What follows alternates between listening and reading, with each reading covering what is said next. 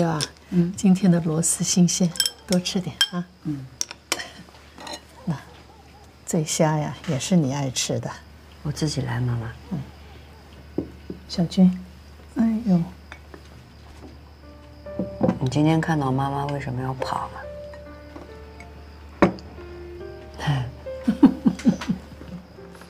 真没想到她一下子长那么高。小军啊，调皮的时候啊，真是让人吃不消。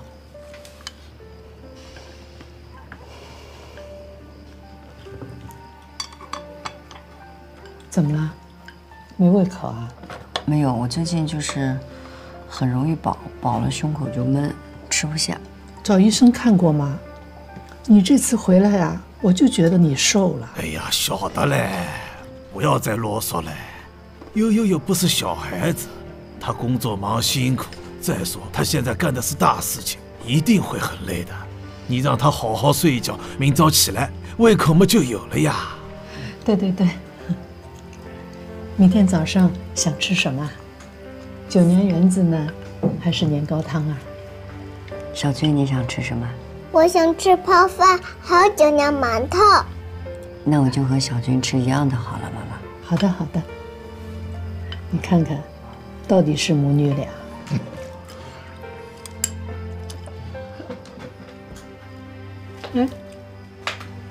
外婆，他和他是一个人吗？当然是一个人了。啊？他怎么了？古灵精怪的，不知道他在想什么。吃吧。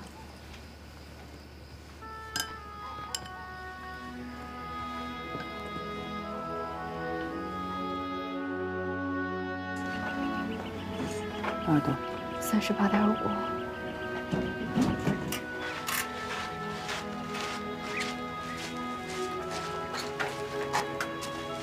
多少度39.1。你看啊，这5例恶性疟已经服药好几天了，效果不明显啊。是啊，我也觉得奇怪。目前只有1例有效，其他的基本无效。是。小赵，你来一下，你听一听。我觉得这个病人的心脏啊有早搏现象。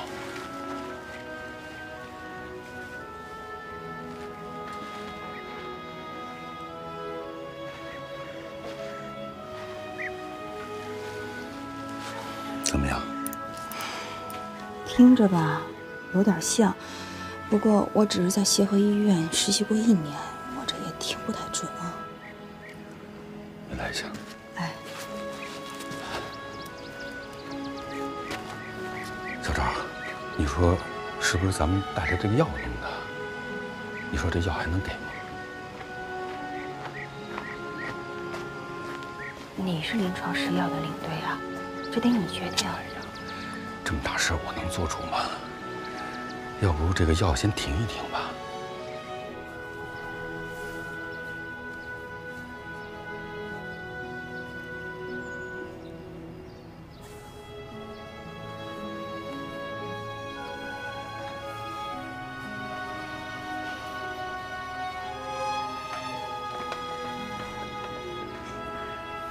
醒啦。最近不知道怎么了，老是犯困。小军的衣服啊，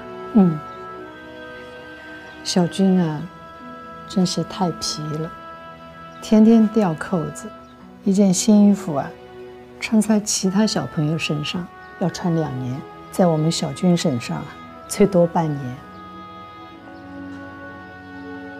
像我小时候吗？不像不像，你小时候多斯文啊，整天拿一本书，像个大家闺秀。我这么好啊？当然好了。哎呦，在我们家老先生眼里啊，你就是天底下样样顶好的。那我像谁啊？你像谁啊？论脾气呢，一根筋，其实就是像你爸爸。哎呦，回来啦！阿拉回来了。爸爸，外婆，我回来了。回来啦！今天幼儿园怎么样呀？中午啊，小朋友们都在睡觉，他一个人跑到院子里去看蚂蚁搬家，老师给逮到了。哎呦，又逮着啦！不长记性，给老师啊逮着好几回了。妈妈小时候也不爱睡午觉的。不会吧？没记得你小时候被老师告过状啊？就是呀，不会的。从小到大，悠悠从来没让老师批评过。我要去邮电局给所里打一个长途电话。哦，跟妈妈一起去吗？走。患者心脏早搏这事儿确定吗？确定。前2天服药的时候有没有检查过心脏、脉搏？我们做过检查了。那就是服药后出现的，看来安全性还是没过关。我们决定给他停药了。看看其他病人，疗效也不行，吃了药以后退烧，过了30几个小时又发烧了，蜜原虫的数量还是没有减少。张主任，是我们的工作没做好。把这个情况告诉中药所吧，看看他们怎么说。好。你小时候真的不喜欢睡午觉吗？我睡不着，睡不着的时候呢，就开始数羊、数鸡、数云，从1数到100还是睡不着，所以觉得那1个多小时，时间很长很长。你小时候也上幼儿园？上过1年吧。我们那个时候叫幼稚园。妈妈最讨厌的就是睡午觉。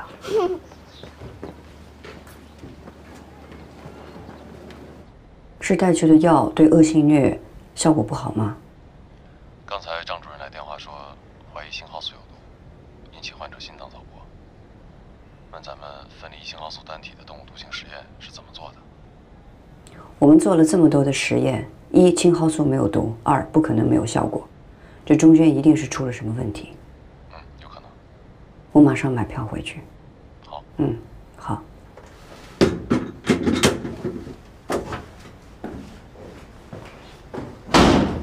哎，同志，没交钱呢，2块。哎，谢谢。妈妈。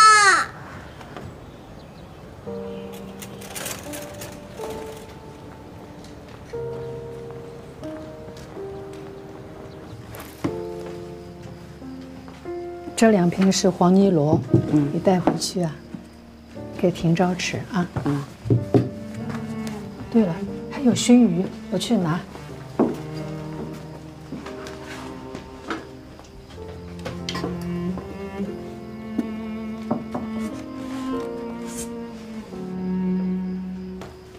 小娟，你干嘛呢？你猜。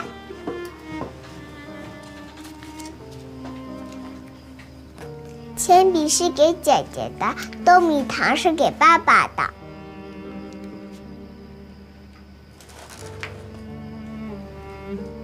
小娟真乖。手后背拿的什么？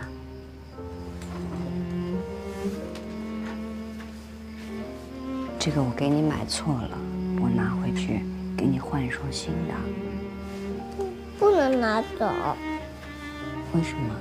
因为这是妈妈给我买的。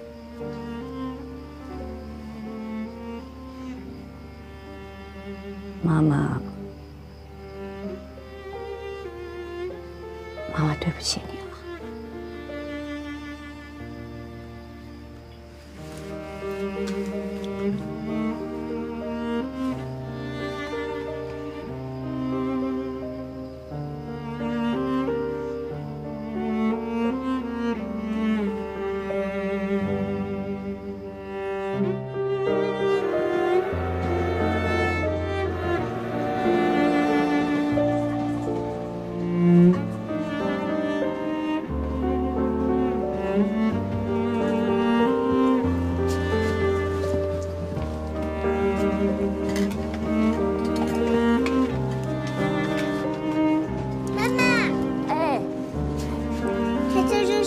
色的？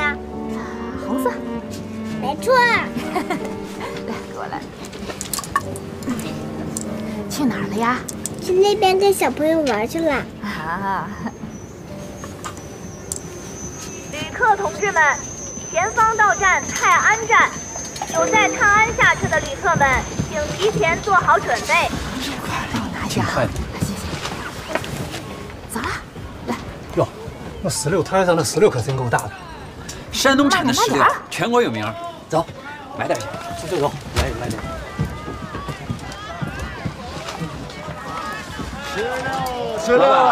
石榴咋卖的？2毛钱一个。行，来俩。你看，你自己看。给钱。好的。你慢走。石榴、核桃、苹果。哎，您要石榴吗？您要石榴吗？甜吗？甜，不甜不要钱。您不信，您问他甜吗？甜，可甜了。来几个。小宝，慢点吃，把籽吐出来啊！你有刀吗？绝对好好吃啊！你这么吃下去，明天在你肚子里面会长出一个石榴苗。2毛钱。石榴苗越长越大，开花结果，就变石榴树了。不会的，爸爸说过，吃进去的东西消化不了，第2天拉粑粑就拉出来了。在你肚子里待1夜，它早就发芽了。不会发芽。你怎么知道？我上次吃西瓜，吃了好多西瓜籽，第2天拉出来，瓜籽还是瓜籽。哎，刚我们在车厢里见过，你也这站下车啊？我去北京。车开了。啊，那钱。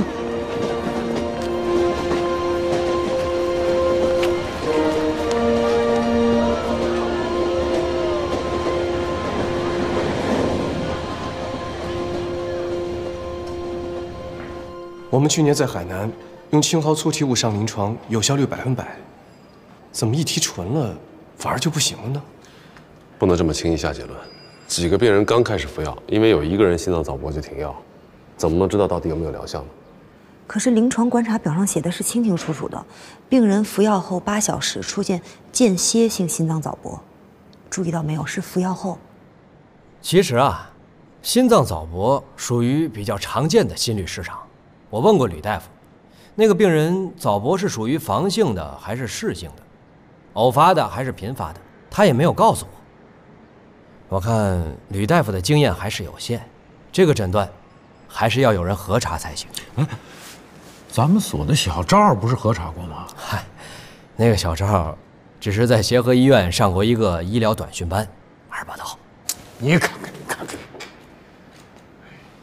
张主任打电话跟我说，这青蒿粗体物上人体试服的时候，屠呦呦同志不是出现过肝功异常现象吗？这就说明青蒿素也是不安全的。陈代表，您不能这么说。要依我看呀，就是涂组长自己那身体不行。就我们住院那会儿，每天涂组长就吃这么1口饭，那猫吃的都比他多。您说那么一大把药，您别说人了，您拉头老虎来给他灌下去，他转霉也得高啊！住嘴！这说人呢，说什么大老虎？好了，关于安全性，咱们还是要请金老再确认一下。他是个谨慎的专家，会有他的判断。当然，如果青蒿素真的没有疗效，讨论是不是安全，那也就没有意义。哎，主诊回来了。咱们送到海南那个药还有留吗？有，还有几粒。你不是出差了吗？事儿办完了，我要温水。哎，有。哎，你怎么这个样子？还没回家吧？来不及。哎，你行李呢？火车上。不是，你的行李怎么没跟你一起呢？我的行李被火车带跑了。乱七八糟的，满嘴跑火车的。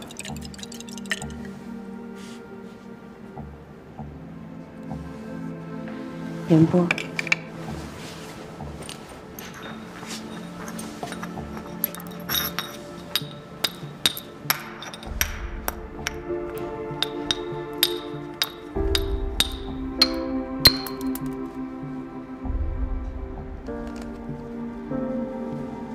这是怎么回事啊？啊，这玩意儿这么硬吗？砸都砸不碎，比子弹还硬啊！砸不碎，也跟我想的一样，梦姐都出了问题。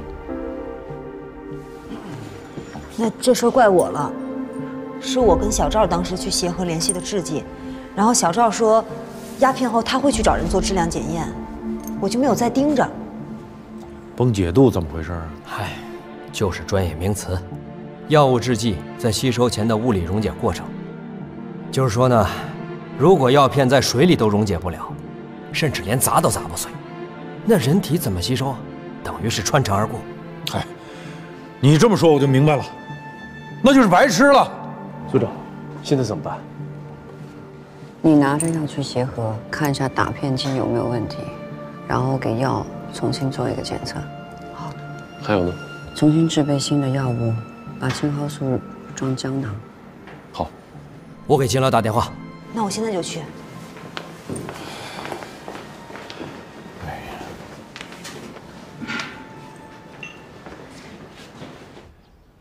这儿的青蒿素呢，够6、7个人服用的。里边的单体结晶也是我放进去的，质量没有问题。但是目前海南疫情季呢，已经到了尾声了，我打算和老周赶过去，能多做几例呢就多做几例。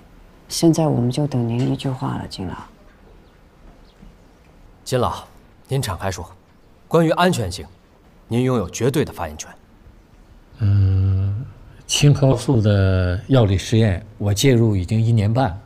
从安全性的角度来讲呢，在国外，一个药从研发到走向市场，起码有8年到10年。金老，咱不提外国人，行吧？你先不要批判我崇洋媚外，好不好？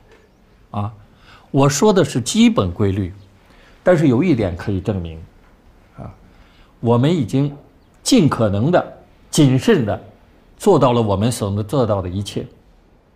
现在实验证明啊，这个青蒿素的数据没有提供青蒿素会引起心脏早搏的毒性证明。您那么说呢，我们就踏实了。太好了，太好了！虽然张主任现在已经离开海南了，但是小赵还在，我马上打电话就说老周和屠呦呦赶过去啊！哎，你们先别急，我话还没有说完呢。我个人的意见是呢，青蒿素的安全试验一定要继续进行下去。继续，这次从海南临床回来，怎么做都可以的。我算服你们了，也犟不过你们，尤其这个屠呦呦犟得像一头牛。哎，屠呦呦，我看你脸色不太好，不舒服啊？累了。那你赶紧回家休息吧。我还要去火车站找我的行李。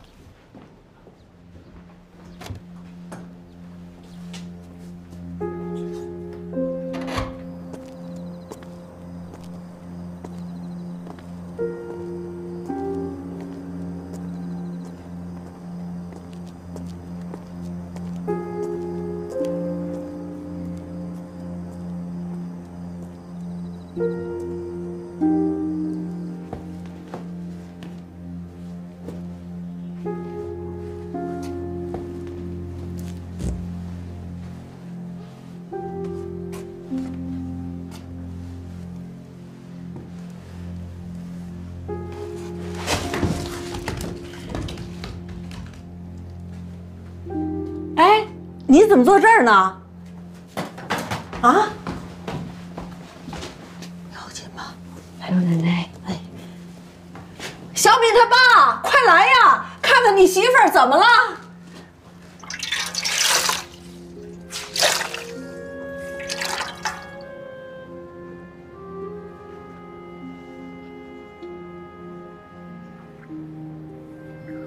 妈妈没事儿，你去写作业吧。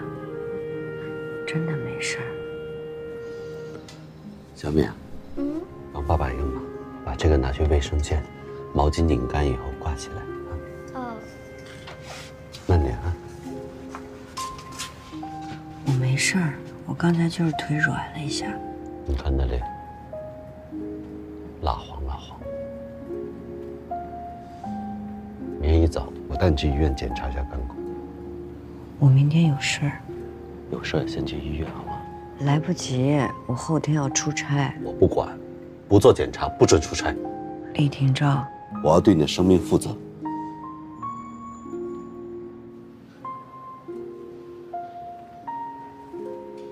我上来。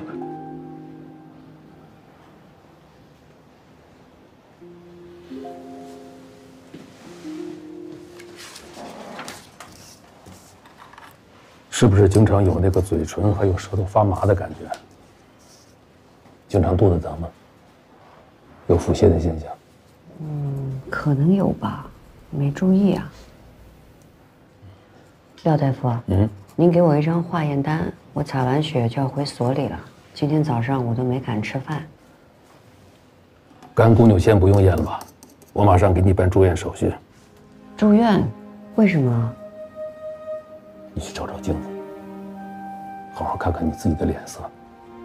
我呢，刚从南方回来，应该是晒黑了。那不是晒黑了，那是黄疸。以我的经验呀，80%是你的肝脏出了大毛病。廖大夫，这个是不能轻易下结论的，得要看转氨酶和胆红素的指标，这个我懂。目前你的胆红素至少是正常指标的10倍以上。医生，那严重了。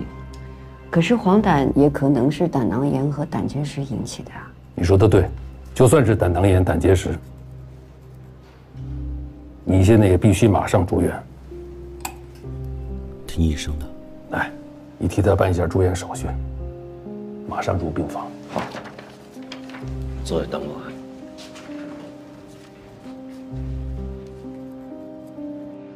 来之前我去见了廖大夫，他说根据化验结果，证明你就是肝中毒，肝功能严重损伤，蛋白导致。病因呢，现在还不能确定，但是很可能跟你长期接触各种有毒的化学试剂有关。我是专业的，我懂。啊，对对对，那就好。啊，我从5230领导小组那边听说，山东中药所和云南的药物研究所最近也提炼出了青蒿素的有效单体，正准备上临床。现在全国大协作、大竞赛、大接力，就看谁跑得既快又安全。所以啊，你这一棒就算是交接了，成绩不错。现在首要任务就是安心养病，我们接着参赛，跑第2棒。今天晚上我就要坐火车去海南，你看看还有什么要交代的？我最担心的是临床的病人，因为治疗恶性疟比健日疟要困难很多。现在海南临床又到了尾声，所以你一定要告诉小赵，让他多找几位恶性疟的病人试药，这样才有准确性。最好可以找到之前试药失败的患者，用这次的胶囊给他们做重复性的实验，这样才能证明崩解度的问题。这点的确重要。我要是能自己去就好了。这话说的，咱所没人了，真没人了，我上也不能把你肝中毒的病人发到海南呀，这传出去不得让人笑话死啊！这胖子话糙理不糙，这肝病全靠养。这是老徐的战友从内蒙带回来的奶粉，很珍贵的。这些水果桃是我们给你买的。哎，胖子还给你带了大枣，还有核桃。对对对，这个都是自家的东西，不稀罕。哎，大家先吃苹果。哎，李老师，来，哎，谢谢谢谢。哎，谢谢李老师。给你坐。别客气别客气。好，你们来了呀，帮我劝劝他。他昨天刚进来呀，今天就嚷嚷要出院了。他呀，我们都知道是个不好管理的病人。老李啊，这事儿啊，只能靠你了。屠呦呦，靠你了啊！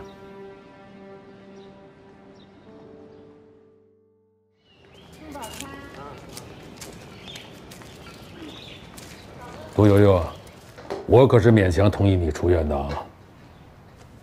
说不好你还得回来。你这个病啊，全靠休息、吃药和营养，可休息往往比吃药跟营养更重要。黄疸都已经退了。不要跟我讲你还想去上班啊，没有可能的。回家里去，吃、睡，其他的咱们什么都不想。那不成猪了？对呀，那就成猪，啊，让你的肝脏好好的恢复代偿功能。什么时候肝脏指标正常了，什么时候去上班。不要跟我说你懂得比我多啊，多到不相信科学了，不相信数据了。咱们啊，听廖主任的，您放心，我监督他。那以您的经验啊，我要待多久？我的意思是在家里当猪啊。乐观一点讲，1年。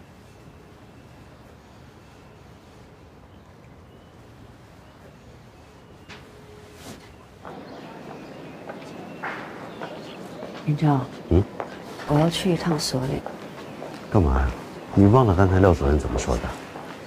老周他们从海南回来了，临床结果怎么样？没人告诉我。你重病在身，所里又有领导人，那为什么要告诉你啊？我有直觉啊，不对劲啊。你得了吧，你走路都站不稳，还有什么直觉？你小心点啊。一次就一次。不行。以后都听你的。不行。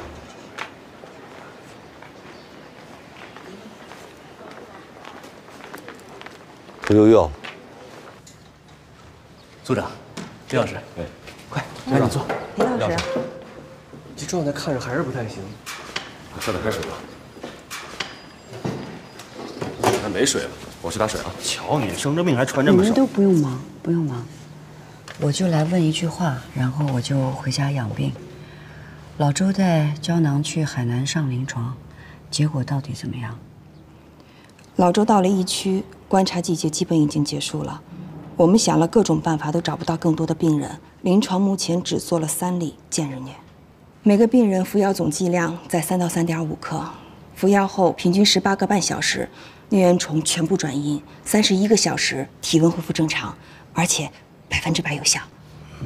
那就证明崩解度问题解决了。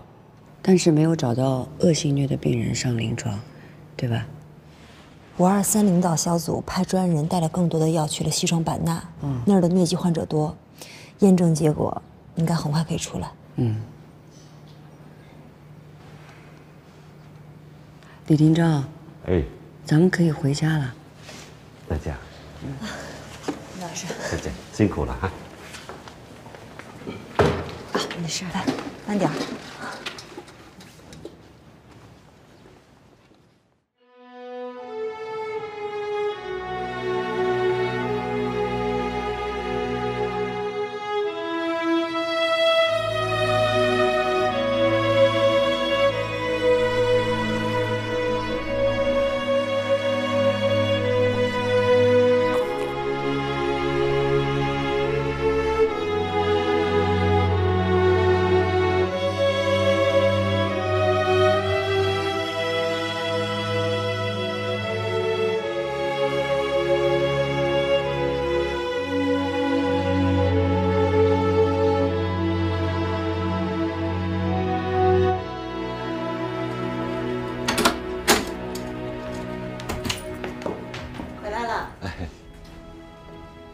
我回来了。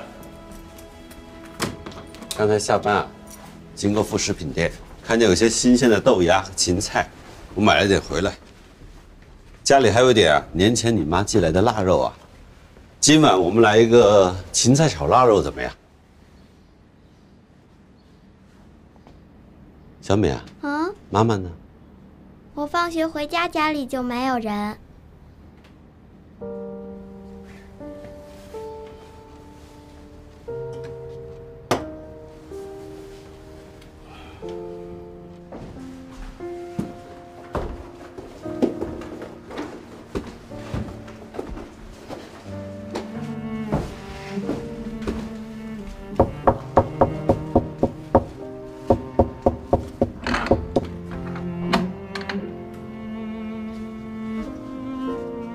我又忘带钥匙啦。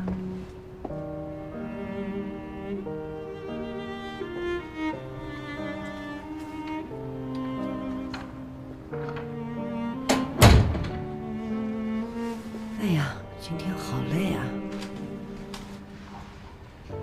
你上哪了？我去拿干工的化验单。说好了我跟你一块去吗？今天天气多好啊！我也好的差不多了，我自己可以去啊。去了1天，半天，然后去了趟所里。今天发工资啊。化验单。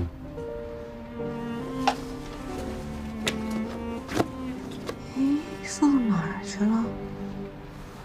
哦，我把化验结果给廖大夫看，应该是放在他那儿了。屠呦呦，骗人你都不会，化验单在这里呢。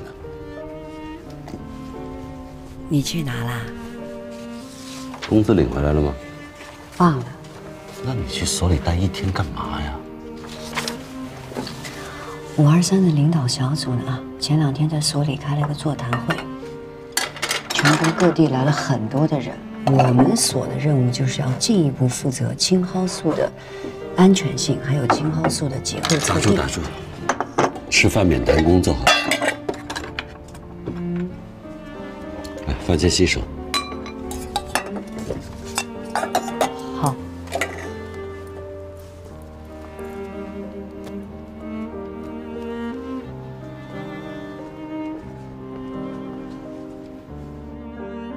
卖小鸡儿喽！哎呦，这小鸡可真好啊！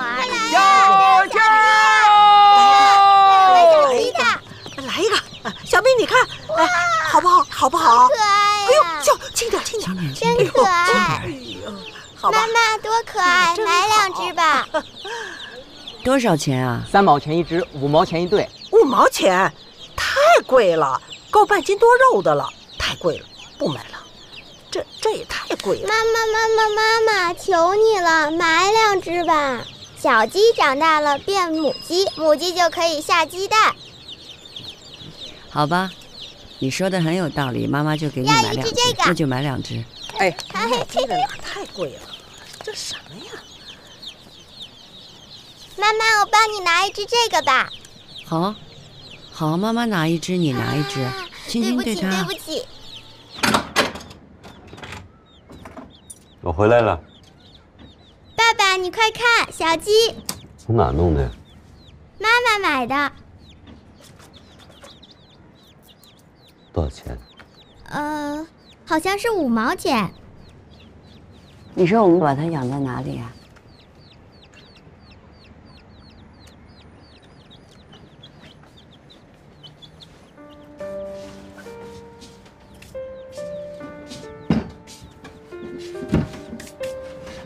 你不喜欢家里有小鸡啊？太贵了，5毛钱。5毛钱能买好几斤大米了。你怎么了？没事。你去所里了？嗯。工资领回来了吧？嗯。怎么了？没事儿，我做饭呢，你先出去啊。你从一进门脸色就不好，怎么了？是不是碰到我们组里的同志了？没有。青蒿素是不是有问题了？能有什么问题？我不知道啊，你告诉我呀。我也没在你们单位上班，我怎么知道？是不是安全性的问题啊？不是，你别乱猜了啊。李云昭，你怎么了？他们扣你工资了。为什么？说是有规定，休病假超过半年，吃劳保，只发工资80%。青蒿素没问题，是不是？那没事啊。没事儿，你这个人怎么没心没肺的？以前咱俩的工资加起来刚刚好够用，现在你的被扣了20%，进宁波的钱又1分不能少，咱们以后得省吃俭用了，别乱买东西啊。今天小敏说服我给她买的，你知道她怎么说的吗？她说，2只小鸡过不了多久就可以生蛋，生完蛋又可以孵小鸡。等到什么时候啊？我刚查过资料啊，140天到180天之间就可以生蛋了。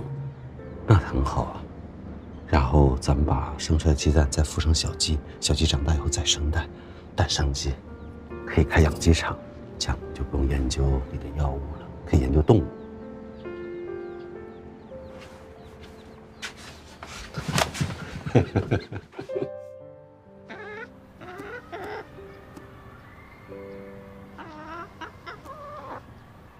老徐调走了，临走前啊，跟我说舍不得大家。所里很多人都挨过他的骂，他让我跟大家说抱歉。他是个好人，我跟他吵过很多次架，但是他是个好人。对，老徐人不错。那次火灾都说我是故意搞破坏，是人家老徐坚决反对。我记人家好。我看呢，他是看走眼了。要我说，你就是故意搞破坏。起一边。小董接你的班，在上海有机所做青蒿素结构测定，进展还不错。前一阵生物物理所也派了业务骨干来参加青蒿素大协作。邓小平同志重新出来主持中央工作，523任务也已经成了全国系统工程，各省的人才、设备、资金都掏了家底儿，形势一片大好啊。临床呢？山东、广东、云南那边临床试药全是报喜的，对各种疟疾的治疗都100%有效。那就是青蒿素打开局面了。打开了。哎呦，太好了，主任，您得劝劝他，要安心养病。对，哎，来，谢谢。你爱人说的对，你现在就应该在家里好好养病。有什么要求和意见，随时跟我说。我是有意见的。所里为什么要扣我们的工资呢？这很明显是工伤啊。小赵和小月呢，肝功能也都出现了问题。可是所里有关劳动保护的文件说，乙醚和乙醇不算是有毒的化学试剂。您是搞专业的，乙醚和乙醇有没有毒，您应该知道啊。是。主任别介意啊，他就这么一说，直来直去的，尽为偏下操心，小事小事啊。不，屠呦呦说的对，这是我们的工作没有做好，即使文件有规定，也应该灵活掌握啊。这件事儿我回去就向上级领导反映啊。哎，那是青蒿吧？啊，对，屠呦呦说青蒿能驱蚊，她喜欢闻这个味道。我们家差点做菜都要放青蒿了。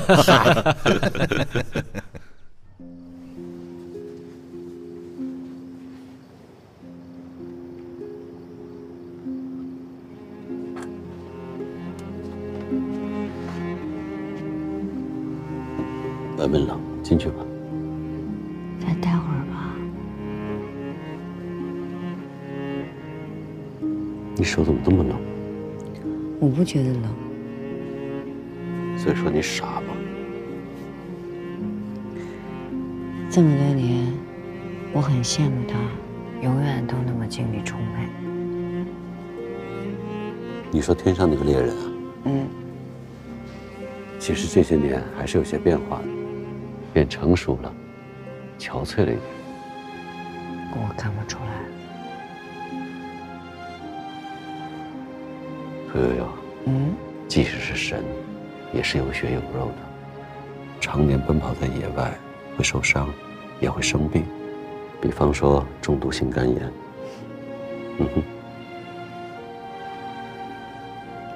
李营长，有一天我们老了，他会吗？我们会老吗？会的。不会的。我相信，追逐科学和真理的人，是永远不会老的。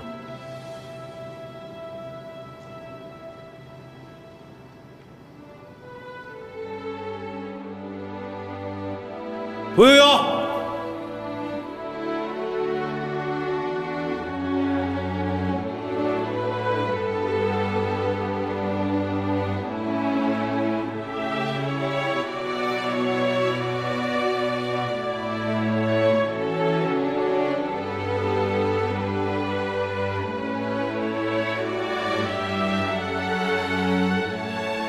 在青蒿素出现前，全世界每年约有4亿多人次感染疟疾，至少100多万人死于此病。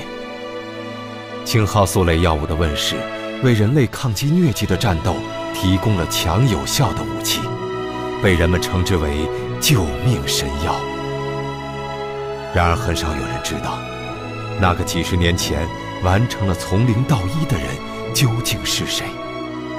2011年，已经年过80的老人屠呦呦荣获了生物医学领域中最具声望的拉斯克奖。2015年，屠呦呦又获得了诺贝尔生理学或医学奖。人们这时才开始惊愕，谁是屠呦呦？她是中国科学界的骄傲。站在世界讲坛上，屠呦呦这样评价自己的工作：青蒿素是中医药给世界的一份礼物。